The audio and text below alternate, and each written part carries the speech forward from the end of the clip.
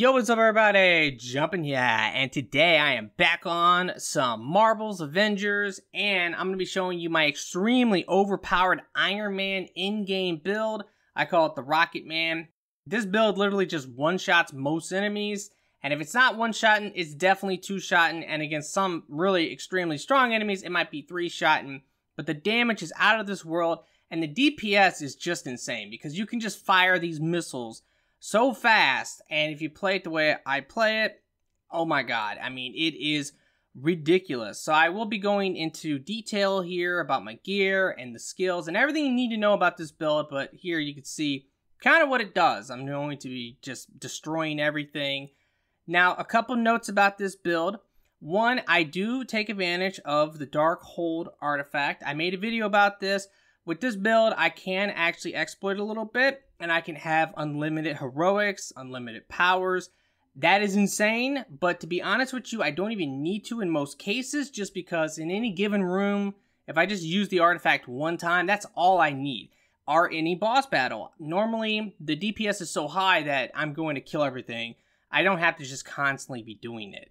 But it is something you can do if you don't know about that. I will put a link in the description to that other video if you're interested to know how you can actually take advantage of this artifact, because it is extremely ridiculous on Iron Man, because Iron Man is the one who can really take advantage of it, and man, it is crazy.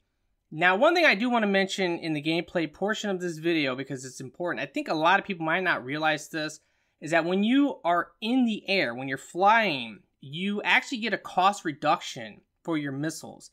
So if you are floating or hovering, if you're airborne, it's going to cost you a lot less to shoot the missiles. That's something that a lot of people might not like about the missiles. They will play with them and they're like, man, these things, they're good, but they drain way too much energy. Well, if you're in the air, you will not have that problem. Also, this build is mainly focusing on the support ability, the arc field, because when we have this up, we have unlimited energy and we can just spam. We can just spam like crazy. And that's essentially what we do.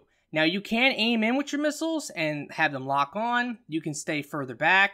But honestly, I don't even bother with that. I just kind of generally aim where I want to shoot, and I just spam the button. And you will shoot really quickly like this, and you will do some insane damage. One-shotting most enemies, or two-shotting, maybe sometimes three-shotting. It depends on your crits. One thing that this build is also using is damage buffs. And with the damage buffs, it allows me to basically have an insane amount of crit chance, and I can just crit all the time, and my crits hit extremely hard. Now, another thing about the missiles, they do hit twice on any given target, so sometimes you might get a double crit, and other times you might get a single crit, but when you do see numbers like 70,000, you can easily get 70,000 times 2, and then other times you get even way bigger numbers than that. You can see it in the gameplay, but if you can get those numbers times 2, it's just outrageous. Alrighty, so now I'm going to show you exactly what you need to know about this build, all of the gear and all of the skills that you're going to need if you want to copy it for yourself. Alrighty, now the first thing I'm going to talk about is the gear, and then I'll talk about the skills. Now the first thing you're going to notice is I actually have some purples on. That is because this build is going to rely on RNG. And to be honest with you, there's nothing wrong with using purples. Basically, we are going to have to get certain stats, and we also want certain perks on our armor. And because of that, you're going to find a lot of really good purples, where it might be a little bit trickier to get the good legendaries. And because purples are basically almost the same as legendaries, there's no reason not to use purples if you can actually get some really good ones. Also, it's a lot cheaper to upgrade a purple than a legendary. It's going to cost a lot less materials to get it to 140 than any legendary. So that's another thing that's kind of nice about purples. But in my experience, there's not much of a difference between the purples and the legendaries. Maybe the stats, or at least the perks, are a little bit less. That's something I have kind of noticed. But overall, I still think the purples are pretty much just as good, if not as good as the legendaries. So that is good news, but it's also bad news because we're not using any set items. Now, with all the other heroes, I use set items. You get those from Hives, you get them from Volt, You get them from villain sectors, so you go and do those, and you get one of these set pieces. Now, those always come with the same stats, the same perks, and the thing is I don't like any of them on Iron Man, at least for this build. I don't like none of them. Now, I will say that there is one that might be good. I've tried farming it, I've tried getting it, I've gotten it several times, and it never drops with what I want it to drop with, and I don't know if it even can. I will talk about that, but that particular one could be good. But outside of that, all the other ones I really wouldn't bother with. So we're just trying to get random drops, so you might end up using purples. Now, I do want to talk about the ratings. Obviously, this is a ranged build, so we want a high range rating. I also have a somewhat high heroic rating.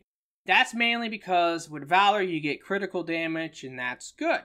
Also, I do spam my powers. I do that because I'm using Dark Hold. I made a whole video about this, which is the major artifact. And if you haven't seen that, you can check it out. But because I'm using this, I can spam my powers. I have infinite heroic powers. So, I do want to have a little bit higher of a heroic rating because that does actually boost the damage of my heroics. Now, one thing that I've kind of realized, though, is that depending on the heroic you're talking about, if it is a melee heroic, your melee rating is also going to boost it. From what I could tell, it seems like the heroic effectiveness stat and, let's say, the range stat will affect your range heroic ability, like Unibeam, for example. So if I have both of these high, my Unibeam is going to hit really hard. Now, I do think that your heroic effectiveness is always going to outweigh the range damage when it comes to your heroic damage, but the range damage can actually affect Unibeam. If you didn't know that, I just want to clear that up because I've tested that and I'm super confident that's the way it works. So that's kind of one of the things I'm going for. I want crit damage and I want that heroic effectiveness. Now, when it comes to melee rating and defense rating, that doesn't matter as much. The defense rating obviously can keep you alive, but I do dodge a lot. That's kind of the strategy. I shoot, I dodge, I shoot, I dodge, and normally I can stay alive no problem. When I do use my heroics, when I use my arc field, which is my main source of DPS, I'm pretty much invincible in that bubble because I'm in the air, so melee attacks cannot hit me, and range attacks cannot hit me either. So that's one of the nice things about that. And it's the same when I do go into my Hulkbuster, I'm completely invincible, and that's also very, very nice. Now, I will not actually talk about Dark Hold here. Like I said, it's actually really, really overpowered on Iron Man just because you can use this to have infinite powers. I made a whole video about that if you want to check it out. But another good one is actually the first one that you get. This one is all about your damage buffs, and guess what? I really do like this a lot. I kind of regret upgrading it as much as I did because I wish I could have actually got a refund on that because later on I discovered Dark Hold and I wish I could have actually got this maxed out, but it's really whatever. This is another really good one that if they ever do nerf or fix this exploit with Dark Hold, you might want to play around with this other one. It's up to you. I still would probably use Dark Hold though. Even though you would maybe have to actually wait the full 5 minutes to use it again, in a pinch, being able to get your powers back, getting your Hulkbuster back, and your arc field back for this build is more than enough. Like, just doing it once is more than enough. In any situation, any room you're in, any boss battle you're in, you will destroy that room with Iron Man, with this build. So I still would probably use Dark Hold just because that is just way too good.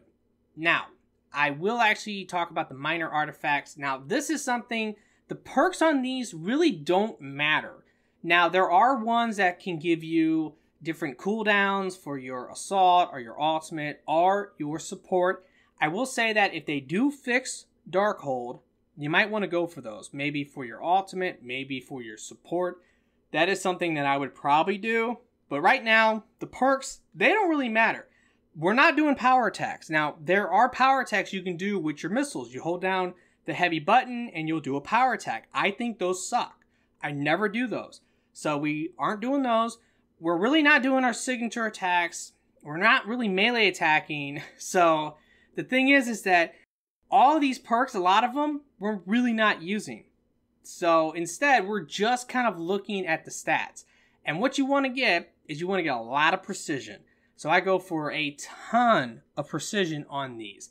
Now I will say that you could go for other things depending on what you need. If you feel like you need more proficiency, you can go for that. If you feel like you need valor, you can go for that. Maybe if you want defense, you can go for that as well. It's just up to you. But the main thing we don't want is might. That's the main thing. But if you want to get a very high range rating, the artifacts is a really easy way of doing that. Now the next thing I'm going to talk about is actually the support piece. I always just say the fourth piece of armor because I don't really know what you call these, but I guess these are technically your support piece of armor. But with this one is good.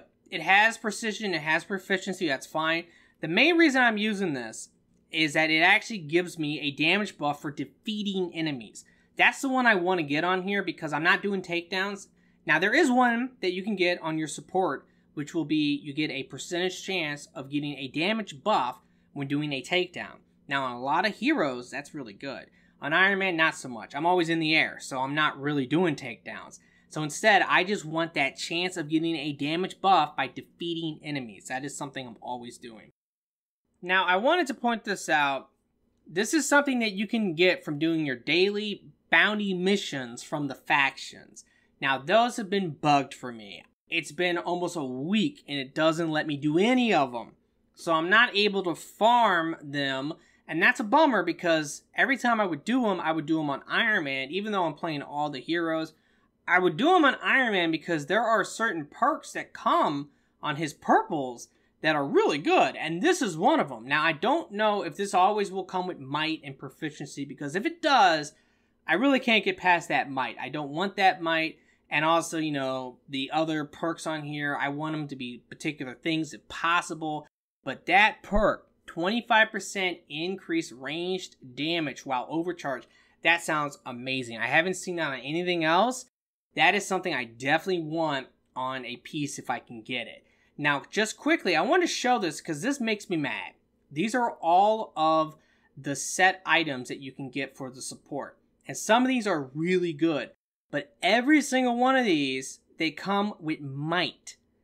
I don't know why that is. Obviously, it's Iron Man. There are going to be really good, powerful, ranged builds with him. I don't know why they made every single one of these might. It just doesn't make any sense to me. And the one that I would use if I could get maybe precision on it instead of might would be this one because you get increased damage with Hulkbuster. I use those missiles on the Hulkbuster. It's awesome. I would love to be able to use this. Plus, you get that cooldown for the ultimate. That's really nice as well. So this is the one I would use. I would maybe also use this one because when you do have your barrier out, it can electrocute enemies. That sounds really cool. The second perk, though, I never do takedowns, so I wouldn't actually benefit from that at all. And then this other one's alright as well, I'll be honest. They're all good. It's just that they all come with might. Now, when it comes to the chest piece, I actually have Valor and Precision. Now, there are other things you can get, but I decided to just stick with this one because it came with a decent Precision stat and a decent Valor stat on it. It also gives me damage reduction while aiming. I never really aim. I don't benefit from that. One thing you can get on a chest piece, though, is you can get damage reduction while airborne. That's a good perk because you're always going to be in the air with this build. Now, another thing that this comes with is a 22.4% chance of getting a damage buff while doing a perfect invade. Now, with the playstyle of this, where I'm shooting and dodging, I will be getting perfect invades from time to time. And when that happens, I have a chance of getting a damage buff. So that's actually really cool, and I'll take it. Now, in my opinion, though, the better perk that you would want to get would actually be it's about 15% chance, but you get about a 15% chance of getting a damage buff by taking damage. So that's something that's just going to happen. You're going to get shot with projectiles. You're going to get hit. And when you get hit, you do have a chance of getting a damage buff. I think that's a much, much better perk than the perfect evade one, just because it's going to be more consistent. You're going to get it to happen a lot more. Now, when it comes to my ranged weapon, my big problem with this one is actually intensity. I have intensity on here. I'm not using intensity. I don't really care about it. It does give me status reduction, which is nice, but I don't care about stunning enemies. I am just doing massive DPS. That's the whole plan of this build. So intensity, I don't really care about it. But Valor, I'll take it. It's crit damage. Proficiency, that's great. I would like to have precision on this. That would have been better in my opinion, but whatever. Now, the element for the missiles is particle. You can honestly use whatever element you get. It's either going to be plasma, particle, or it's going to be gamma. They're all good in their own way. Particle, though, is kind of interesting. When it does proc, there are times where you can get numbers that are insane. And that's to do with particle. What particle does is that it will debuff the enemy. And when it actually does kick in, you're going to do a lot more damage to the enemy. You would think that would happen when the enemy would shrink down. But from what I can tell, I don't think it does. The numbers look the same to me. And just randomly sometimes, I will just start hitting for like the most insane numbers. I'm talking like 200,000. And that's times 2, because when the missiles hit, they hit twice. I've seen that pop up. Like 175 or 198,000 times 2. So yeah, that is ridiculous. But that's something to do with particle, I'm pretty sure. So particle might be the way to go, but I also think gamma's good. And like I said, it doesn't really matter. Just get an element on your missile. Now, the third perk, that's one that you definitely want. That is one that if you defeat an enemy with a critical attack, a ranged critical attack, you don't want the ones about weak points, because with the weak point ones, you actually have to get a headshot. With the range critical, as long as you get a crit and they die, you have a chance of getting a damage buff. So that is awesome. Now, the first perk as well. The first perk is interesting because you can actually get one that will give you a damage buff for hitting an enemy with a ranged critical. Now, one thing I haven't really touched on is how amazing damage buffs are. They really are amazing. When you get a damage buff, you're going to notice your DPS is going to go up by a whole bunch. Now, one thing I forgot to mention, I did want to bring this up when I was talking about the stats, is the critical chance. Because my critical chance is somewhat low. It's only 18.6. But here's the thing. You do have teammates. If anyone's playing like Miss Marvel, for example, she's so good. If she has a certain support armor piece that she can get, it's one of her set items, then she can give the entire team like 35% crit chance. That's amazing. And then you have other people who can also help with crit chance. So that's something that your teammates can help you with your crit chance. But damage buffs. Not only will they buff your damage, they buff your crit chance by a lot. All you have to do is, if you have a damage buff, and by the way, it has to be a damage buff. It has to say it like on the armor piece, like do this and you'll get a damage buff. It can't just be like, oh, I use my arc field and because it says increased damage, that's a damage buff. No. It's got to be an actual damage buff from a piece of armor. But when you get that damage buff, take a look at your critical chance. Just go ahead and pause it and take a look. Mine goes up to like 53% when I have a damage buff. So it's really easy for me to get a damage buff because I have multiple ways of doing it. Once I get a damage buff, I have a really great crit chance. Basically, it's like 50-50. And it can be even higher if I'm playing with certain people who can give me even more crit chance. Now, if you have a lot more proficiency than me, then that's something that can also play into it. You will be critting almost non-stop. So it is something that you can work towards. But damage buffs are amazing. It's amazing for your damage, but it's also amazing for crit chance. So that's something to consider. And the reason why we're bringing all this up is because one of the things you want to get on your melee weapon, your gauntlets, you gotta get Armory Flare. You get increased critical attack damage from all weapons. Now, there's another one that says you get increased critical attack damage while overcharge. When I first seen that, I thought, oh, that seems very odd. I don't know why they would have that when I can just get increased critical damage from all weapons. That just seems better than me. Now, the problem with this one, by the way, is that I got this at like, I think it was 126. So this one I cannot actually get to 140. I do have another one. I want to show this off. This one is a little bit less, but it comes with Valor. To be honest with you, I just prefer to have the precision over the Valor. My damage is better with the precision. That is something. But I do have this one if I actually want to go ahead and take it up and boost it up to 140 eventually. I probably might end up doing that. But that perk is insane. And like I said, there are other perks. One is you get critical damage while overcharged. That actually is all your critical damage, your melee included. When it says weapons, it's just talking about your ranged attacks, your lasers, your missiles, your repulsors. So that's what that's about. And also there's another piece, and it's this one right here. It's actually increased critical attack damage from Hulkbuster. So that's its own separate thing as well. So if I wanted to do a Hulkbuster build, this is what you would want to use. So you get the idea. But that's why damage buffs are so good. It's because they give you a huge amount of critical chance. They give you more damage. And if you actually have this one perk, this is amazing. It's an amazing, amazing perk for Iron Man. Now, let's go ahead and talk about the skills and what you want. Should be pretty simple because there's not really too much to go over with this. But let's go ahead and talk about the arc field first, because I 100% say use the bubble. The bubble is the way to go, just because the bubble is going to protect you, not from the ground, from the air. When you're in the air, the enemies who would melee you can't melee you. And the only thing that's going to annoy you is going to be projectiles, especially homing projectiles. Those are the worst. So having the bubble is going to protect you from projectiles. Now, it's up to you on what you want to do. You can go for the defensive bubble, which will reflect the projectiles, but to be honest with you, it's really not all that good. You could go for the ability to revive your teammates. Now, I've tried this, and the thing is, you got to be really close to them. I thought maybe I could do it from pretty far away, but because I'm always in the air, the problem is the chance of me actually reviving them, I literally have to go down to where they are and then pop it to revive them. So it's up to you on which one you might want. But for me, I just use the reflect one. But I don't think the reflect one is honestly all that good.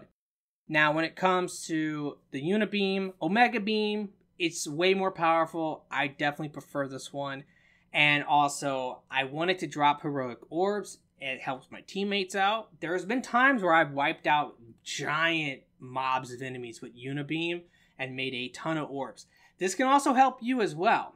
If you're really close to getting your arc field, you can go ahead and just use Unibeam, get one orb, pick it up. Now you have your arc field, and now you can do some crazy DPS. And that's also going to be more important when they do eventually fix the whole Dark Hold exploit that you can do on Iron Man. Now, for the actual ultimate, the Hulkbuster, what I like to do is I like to hop in it and shoot my missiles. This is a Rocket Man build, so we are using missiles on the Hulkbuster. You will hit so many enemies with this. It will wipe out entire rooms. It does insane damage to big enemies and bosses. Hulkbuster with the missiles is insane. Now, normally, you can only use 2 barrages of missiles. But if you go for this one, the Energy Star, it reduces the cost to fire the missiles. So, you can actually get off 3 clusters of missiles with this.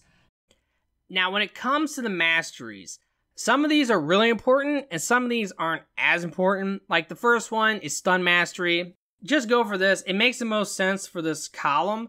We're not really going for stuns. We're not going for takedowns, but this can be helpful for your teammates mainly, and the rockets will absolutely help stun enemies very quickly. So this is good. I would recommend this. Same with the takedowns. We're not really doing takedowns, but if we do a takedown, make a Heroic Orb. It's good for yourself. It's good for your teammates.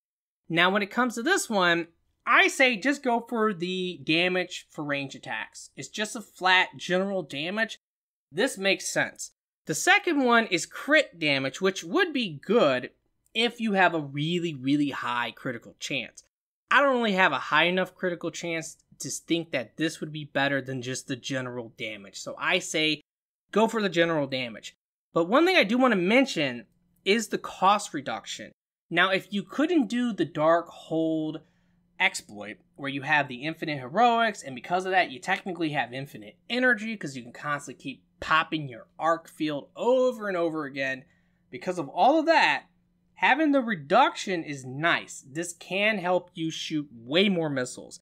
And remember, when you're airborne, you will automatically have a cost reduction. That's something I think a lot of people who play Iron Man, they don't realize. I see them all the time. They're meleeing on the ground, and they're shooting their ranged weapons on the ground. When you do that, it will drain your energy super quick. Where if you're in the air with the rockets, you can really spam them. And with this, you can spam them a lot more. So it is pretty decent. Something to consider. I still would probably go for the damage, but it is something you might want to consider. Now, this is easy. If you're using rockets, obviously just go for everything that's all about rockets. The first one will give you more damage. The second one will help you actually with aiming the rockets. Oh my god, this is so nice. Aiming the rockets is a nightmare. Once you get this, it's really, really easy because it just automatically locks on. It's great. And then finally, this is nice. Once again, it will reduce the cost. At first, you're like, man, these rockets are great, but they are costing a lot. Then you will realize, okay, it's not as bad anymore because I got that cost reduction. That's why if you combine the two together, it's even better. Really, really nice. Now for this one, I definitely will say that just getting the regeneration, I think is the best. It does help. Your energy will come back on its own fairly quickly. I like it a lot. Now for this one, I go for the 2 seconds in the overcharged state. Just because when you're overcharged, you're going to automatically regenerate energy. It's helpful. Everything else here, I mean, stunning enemies can give you an instant 25 energy. That's not bad. Same with getting a perfect evade can give you 15 energy. That's not bad. But when we do our arc field, it automatically will overcharge us. And this will increase the duration of that. So I like it. Now, I think this one's the same deal. Just go for the damage. The damage just makes sense. You want to do more damage if possible while overcharged. The only other one I think that's okay is damage reduction. This is not bad. So it's up to you on which one you want, but I say go for the damage. That makes sense. And this stuff, now I haven't even talked about energy shield. It is something you can use because it can help you with your crit chance. So the first one, go for the cost reduction of it. And then the second one, you can go ahead and go for the critical chance. Now, it's weird because I've tried doing this so many times. The problem is you'll put this out and then you'll accidentally shoot the barrier. So that's kind of a bummer. But the idea would be that you put it out and then you shoot enemies and you get a 15% critical chance. That would be definitely not bad. And then the final one, I go for the countermeasures. These are flares because the homing projectiles and certain projectiles are stupidly annoying. And the good news is that you don't have to be flying to do this. You can do this while you're hovering and just dodging. So if you see like a homing projectile coming at you, if you double dodge, you can actually shoot out flares and get rid of it. So that is really, really nice. Alrighty. So that's going to do it for the video. This build is insane. These missiles just hit so hard, and the DPS of this is just out of this world, especially if you're able to consistently non-stop use your arc field if needed.